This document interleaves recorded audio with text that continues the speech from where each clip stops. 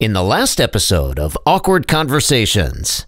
The first 6 weeks on campus are typically the most at-risk time for college students. Sometimes that can lead students to try to wander to look for parties or look for social environments. I know when I went in as a freshman, it was like the greatest moment in the world when an upperclassman talked to you. Onset of substance use can also put them at risk for kind of being derailed from their path if college is the path that they're looking for.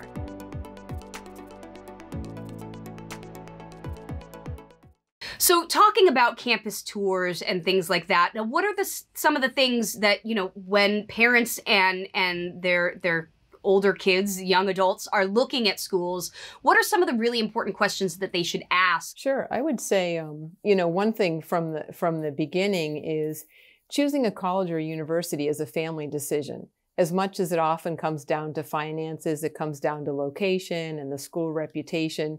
Looking at the academics, you look at the athletic facilities, you look at the housing offerings, but you also want to take a look at the campus culture and the local area. What is it like? What is the area where the university or college is located?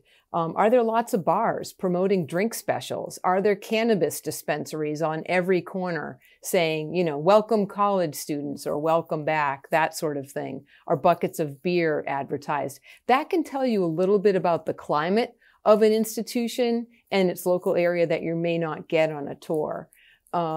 I always like to say, inquire about the campus and alcohol and drug policies. It should be easy to find in 1 or 2 clicks on the website. Ask the questions during the tour. Ask the administrators how they uphold underage drinking and drug prevention, what resources are available.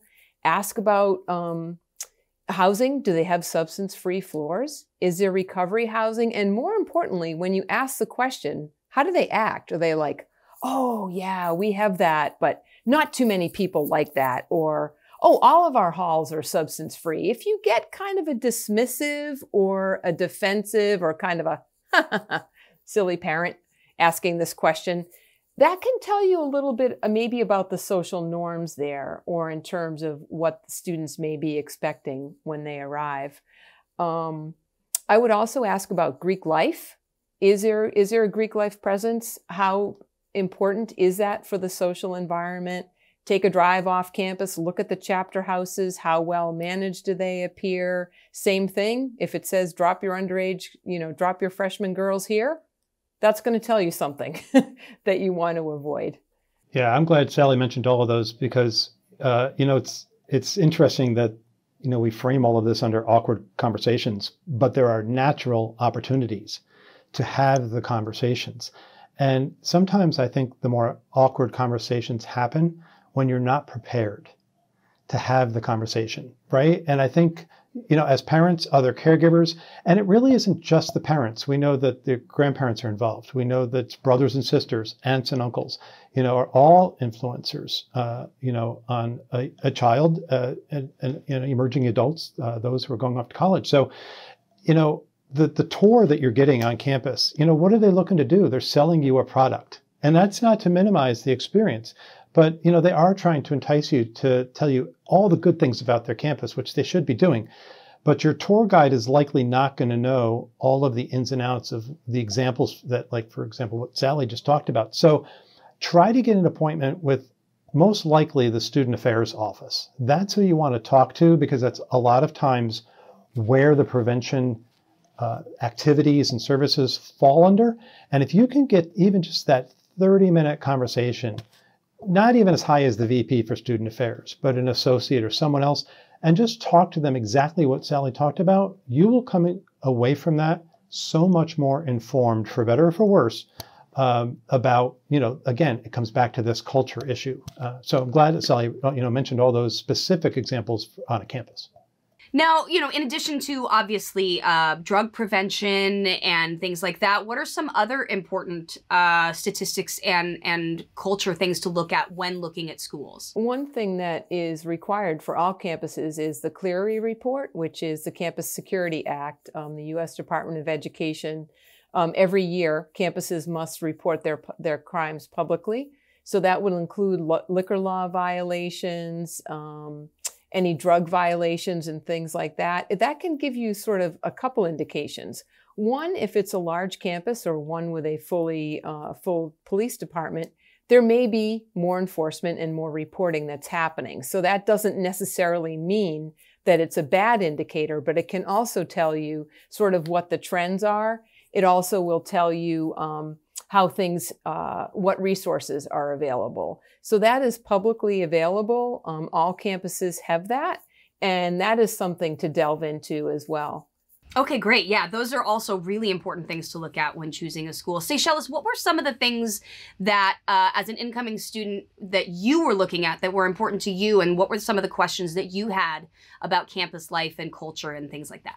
Yeah, when I was getting into school, it started to become really popular for YouTube vlogs of students to document like what their rooms look like, what the school looks like, and that is kind of your little glimpse into an actual student's life on camera versus talking to someone in a higher up office. You can see the actual student living their life and what they're doing, what their, especially like what their housing situation looks like. You want to see what the dorm looks like, if they're in Greek life, see what they're doing as far as like what they're running on campus, and then also what resource centers are available on the campus. So whether it's a racial identity or sexual orientation or like deaf studies, things like that. So what resource center would be specific to my identity is a big thing, because when you have questions like the drug prevention or mental health needs, you might feel more comfortable to go to your specific resource center, especially when you're first coming in. That is a big thing. And what is around the school, I know, plays a huge part. So, grocery stores or shopping centers or leisure activities, like what can I do off campus, and what is happening on campus. And I think social media has been a good way to be able to see that. So you can see pictures. I remember I was like looking through Instagram accounts of people and all the different clubs, and just getting to see it physically happening was a big thing. That's actually really smart. And, because I'm 40, I was like, oh, yeah, I wouldn't have even thought to have done that. But of course, like, young people are like, well, let me see what an actual experience is like and go to, different vlogs and things like that. So that's actually a really great suggestion and a really great window into what's actually going on campus and with students that, maybe the student tour won't show you or the office won't show you. Now, Amy, I also wanted to ask, I know for myself, my own experience in college, those first 6 weeks were a nightmare. I got sober, one of the first times I got sober and really started trying to figure out my relationship with drugs and alcohol was at 18 years old and in college. One of the things that I realized I hadn't asked a lot of questions about was, what was the mental health care like on campus? What were some of the resources, drug and alcohol programs, things like that? Are there questions, Amy, that parents and young people can ask for if their students are in recovery? I know Sally mentioned recovery houses, substance-free floors, things like that. What are some of the things that you have found important to ask about maybe students that are in recovery? Yeah, I think along with what Seychelles was kind of mentioning around resource like centers on campus, counseling centers are a huge aspect of college life. And in recent years, with the mental health kind of crisis expanding it, as much as it has, unfortunately, I think colleges have really bolstered the support that they offer on campus, which is a wonderful thing. And so on those tours, on those YouTube vlogs, which actually it's a hot tip, Seychelles, that I hadn't thought of before, are people talking about those things? Can you ask those questions? If that's not featured on the tour, could you also kind of seek that out and kind of go and look and see the center, while you're kind of there and visiting?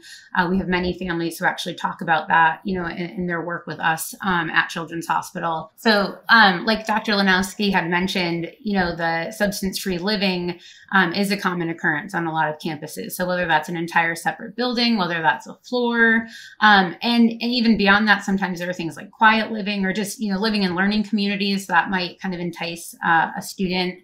And I also think, as was mentioned previously too, resident assistants and resident directors are a huge component of mental health care on campuses. And so, and especially if you're living on campus.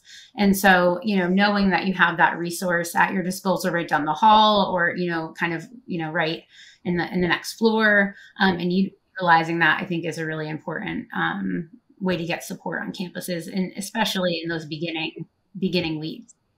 Absolutely. The beginning is that transition into college life is really difficult. I know I struggled immensely. My first semester of college was a really rough time of my life. And I know one of the things for me that I was most terrified to do was to call my parents and feel like I had quote unquote failed at launching into college life because I was struggling with addiction, or I was, struggling with my alcoholism. My grades were terrible. I didn't know, I ran into a lot of problems. And I think, both for parents and young adults, the most important thing to realize is you can always call your parents. Your parents will always want to hear from you, or someone trusted in your life. If you are struggling, reach out, whether it looks like someone on campus, whether it looks like calling your parents. I think about it now.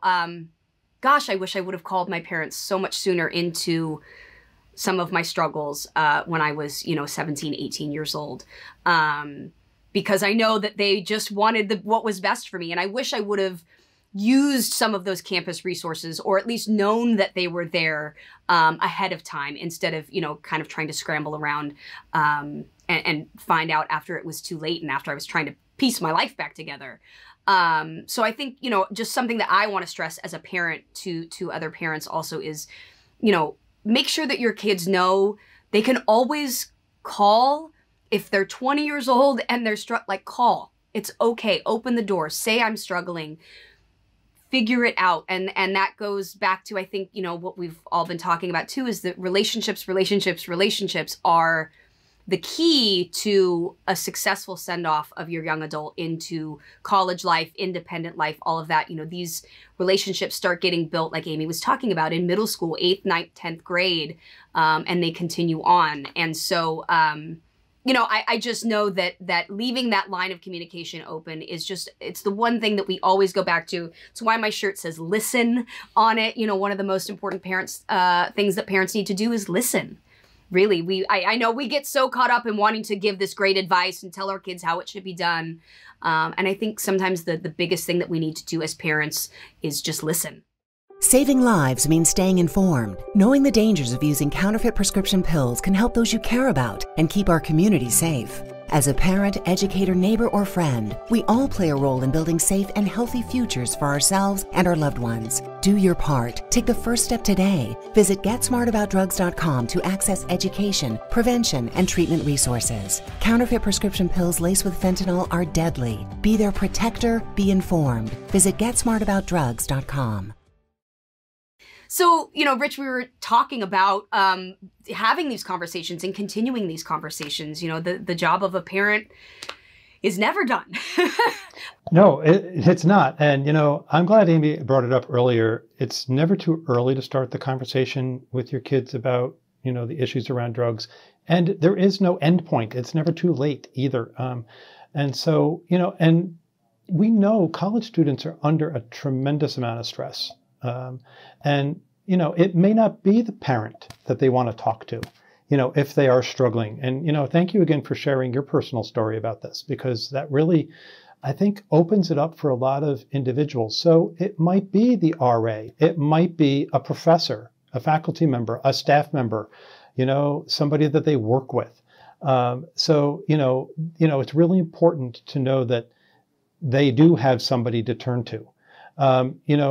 I know, and Sally knows, on a campus, our number one message is going to be to not use, if you're underage. And, for alcohol and, federally, marijuana is an illegal substance, but we know some states have, passed laws around personal use. But even in those states, it's illegal if you're under the age of 21. Our message is still going to be non-use if you're underage. But we also are not naive enough to not know that there are students who are going to use regardless. And campuses around the country, including UMass Amherst, have tremendous services in place for those students who choose to ignore the law. And they have to have those services in place and those support networks. So, a real shout out to the prevention professionals around the country who are doing this really hard work. Yeah, I know for me, like I said, because I struggled with addiction and all of this while I was on campus, I struggled in the dorms. All of that was really, really hard. It was one of the hardest times of my life in struggling with substance abuse. And I am so grateful for the programs that were on campus, even if, thinking back to them now, I didn't use them maybe as effectively as I should have. They opened my eyes. I had incredible professors who talked to me through stuff, who supported me. There are people on campus and at home who are, joining together. And Amy, we were talking also about, finding recovery, whether it's 12-step, AA, NA, different 12-step recovery programs in the area for college students. Yeah, some may even be offered on campus, and some may be, in the community surrounding the campus. And also now we live in a much more virtual world. And so there's opportunities to connect, across states and across, the country. So, being able to look into those resources, in preparation of getting to campus, especially for somebody who already knows that substance use is a concern for them, I think is a great kind of, safety plan almost to put in place. One of the things that's also really important to be aware of are some of the signs of use. And Sally, maybe you can speak to some of those on campus, what you see as, potential warning signs.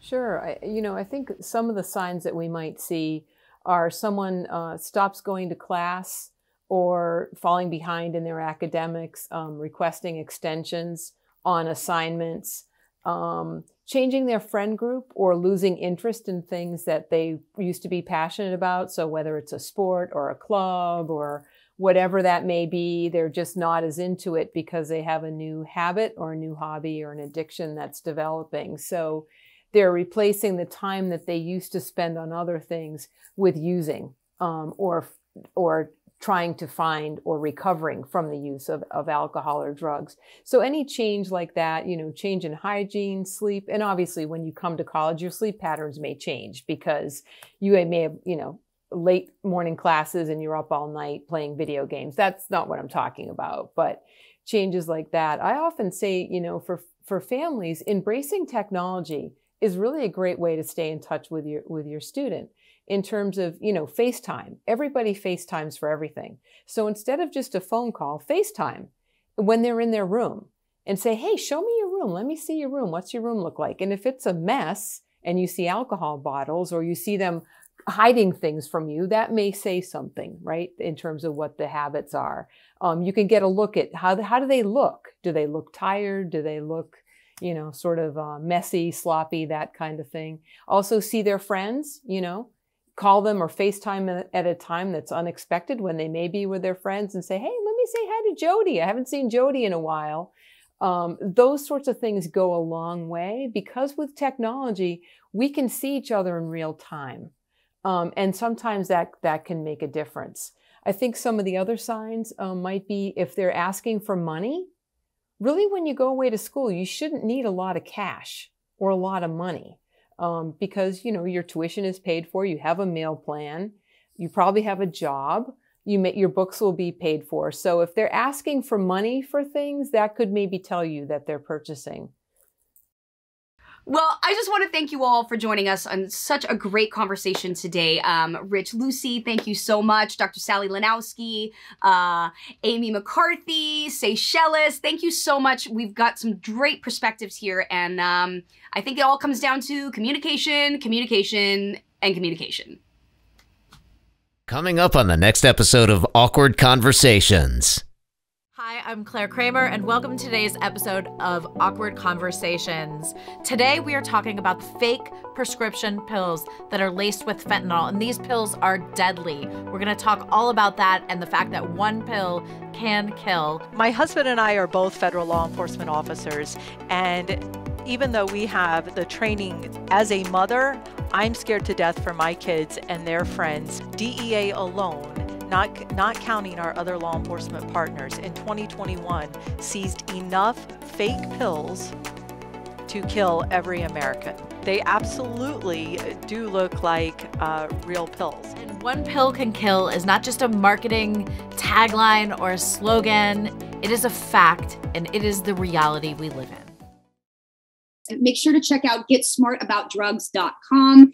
Parents, caregivers, you can find so many resources of great information there about how to talk to your kids and make these conversations a little less awkward. A huge thank you to the Elks DAP, which is the largest all-volunteer nationwide drug awareness program, and also a huge thanks to the DEA for their outreach program and for making this possible.